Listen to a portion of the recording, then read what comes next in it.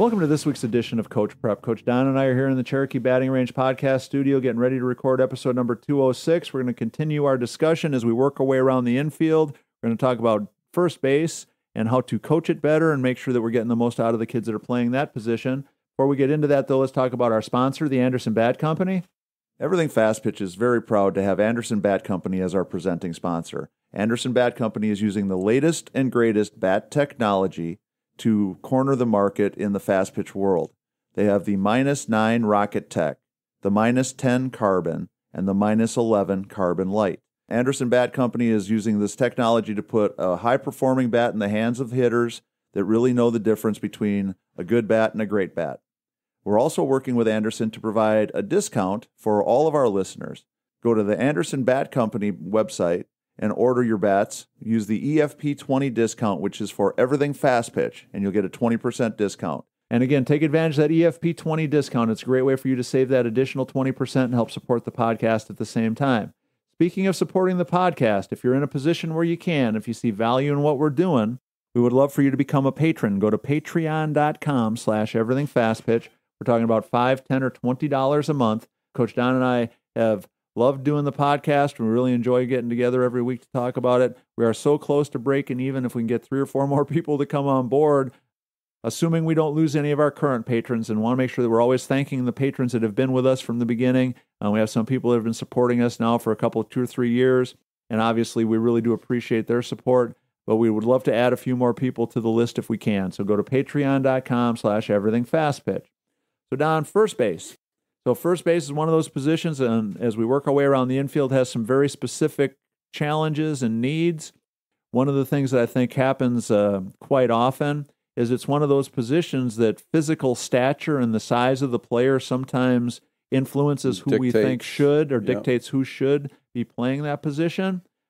But I will say this, the best first baseman I ever coached was 5'3". Pretty cool. So maybe it's done not, a good job. Maybe it's not always just about how tall you are.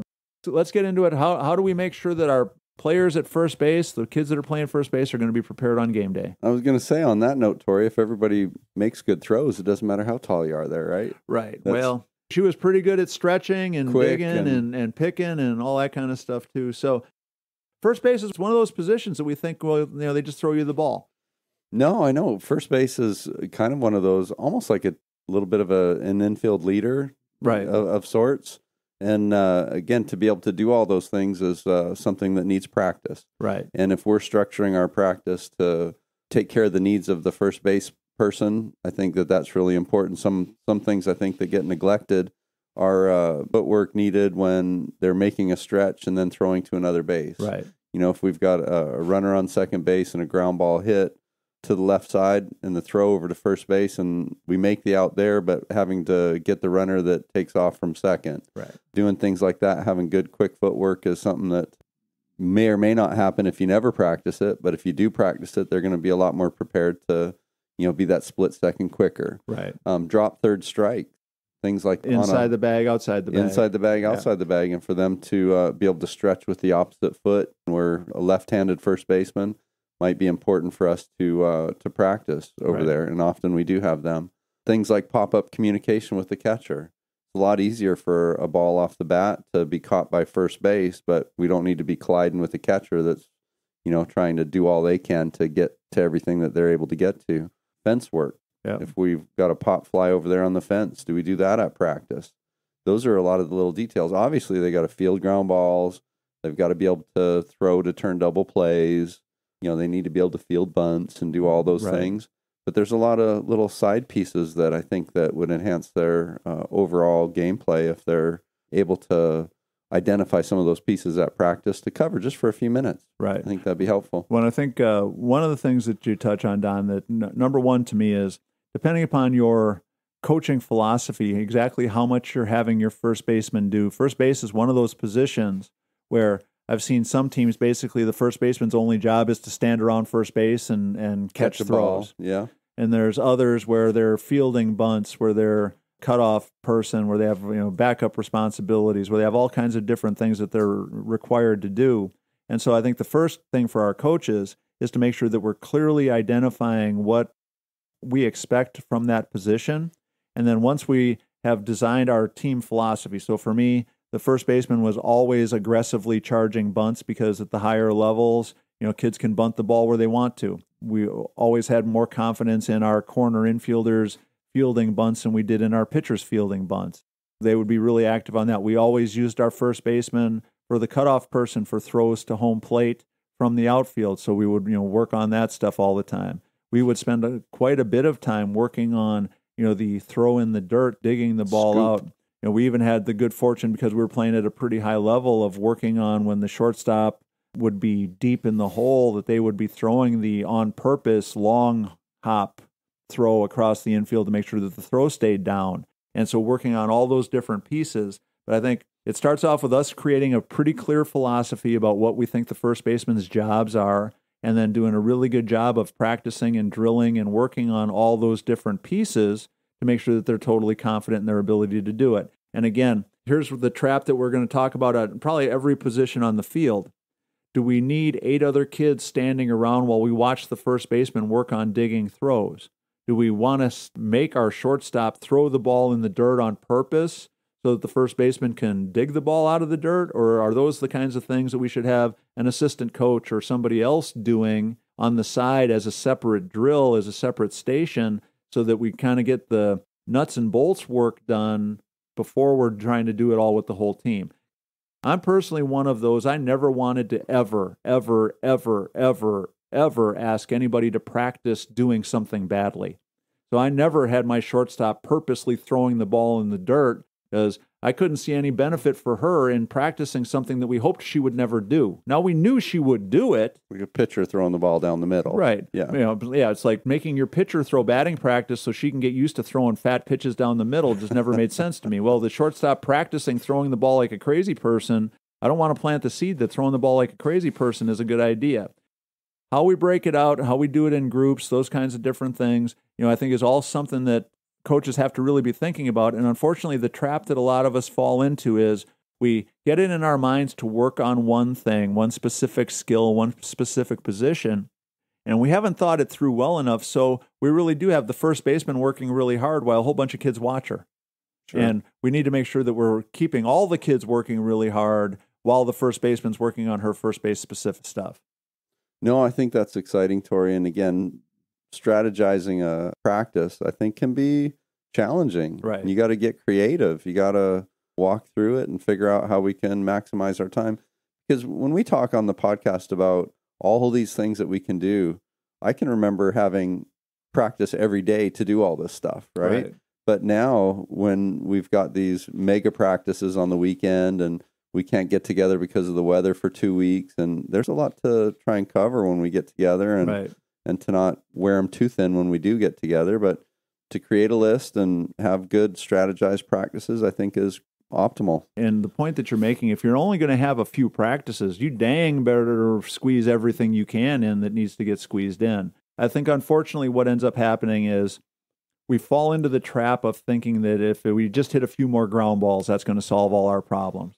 And, there's nothing wrong with repetition. There's nothing wrong with getting reps in. And honestly, there's nothing wrong with watching a team go through their infield and it looks really good and it's kind of fun to watch them because they're pretty good at it. But we're not winning or losing games because of our players being able to do all the routine stuff really well all the time. We've got to be able to do some other stuff too. And it's that balancing act between, can my shortstop pick up a ground ball that's right at her and throw it to first base?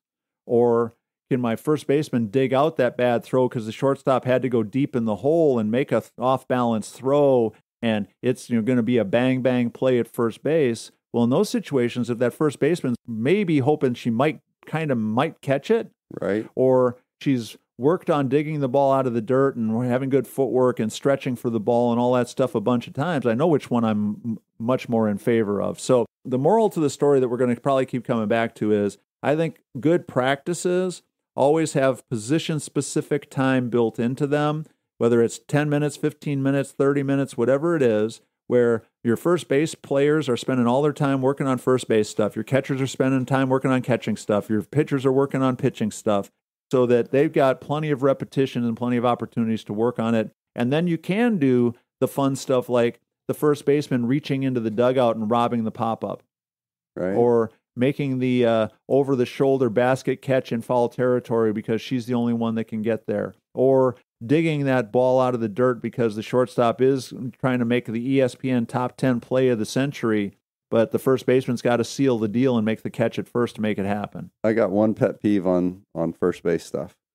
Stretching too early, just in the direction. Like if a shortstop's throwing to a first baseman, that we stretch straight to him and then the throw's off and we're leaning, falling over to the side or something like that. Not waiting to see where the ball's going to go before we stretch to the ball rather than to the player. But, and that comes back to our premise that if we're working on it enough, then we can explain to the first baseman and work with her enough on, well, see where it's going, and then stretch to it. We're stretching to the ball, not to the... Right, and those kinds of things. And so... Thrower, yeah. The biggest thing is be really clear-cut what you expect your players to do. And for all the teams that have the first baseman basically just stand at first base and catch throws, I think you're missing out on a lot of opportunities, and especially for that player's development. I would much rather see them involved in a lot more stuff. And Tori, I like what you're saying, though, about describing what their responsibilities are. So they get to look at it and they go, oh, these are the things I need to be mentally prepared to do, and then physically work on them, and now I'm game ready. Right, and because the other thing that some of what we're asking the first baseman to practice is not fun stuff. If they go home and mom or dad say, okay, we can work on something today if you want to, or what do you want to work on? How many first base players are going to be like, hey, can you throw a bunch of crappy throws in the dirt so I can get short-hopped and hitting the shins and hitting the forehead and jam my fingers and all this stuff trying to stop them? I mean, that's not going to happen. So we have to continually reinforce why that's so important. From a coach's perspective, we've got to really drive the point home. We always talk about, giving the attababy to the player that deserves it. Well, if the shortstop makes a diving stop and makes an amazing play and throws the ball across the infield, and the first baseman stretches and makes an amazing dig to get the ball out just in the nick of time to get the out. Twice as awesome. It's twice as awesome, but 99% of the accolades get showered on the shortstop, and maybe one or two people go like, hey, yeah, nice job. Expected at first. So it should be an equally emphatic jumping up and down celebration. One, because my shortstop just did something that's amazing, but two, because my first baseman did something equally amazing for her position to make that amazing thing to finish the happen. deal. Don't get me wrong, coaches. I know for some of you, the first baseman just catching the ball is going to be amazing to start with. And actually getting a ground ball out in the infield is going to be something that's worthy of celebrating. But we have to start off with making sure that we're spending time helping these players be ready to play that position. And if we think it's just put your foot on the bag and catch the ball, we're going to be disappointed before we're going to be able to remember it. What a beautiful thing when everybody's doing all these little pieces right. Hey, yeah. And that's hopefully what we're accomplishing with this series. So next week, we're going to talk about second base. Awesome. All right, so that's going to wrap up number 206. Please make sure you support Anderson Bat Company. Go to patreon.com/everythingfastpitch. Become a patron if you can. Go to the fastpitchprep.com website. Order your Square Cuts training discs. Also have the YouTube channel and the blog post. There's a lot of information there that you'll really be excited to have access to. Make sure you reach out to us at everythingfastpitch@gmail.com or fastpitchprep@gmail.com. Questions, comments, ideas, suggestions, thoughts, anything you want us to talk about. Coach Don and I always love talking about topics that you're interested in. And make sure you order those Square Cuts training discs. They're $49.95 a dozen, again, at the fastpitchprep.com website. So for Coach Don McKinley and our producer, Stan Lewis, this is Coach Torrey saying thanks for listening. We'll talk to you again next week.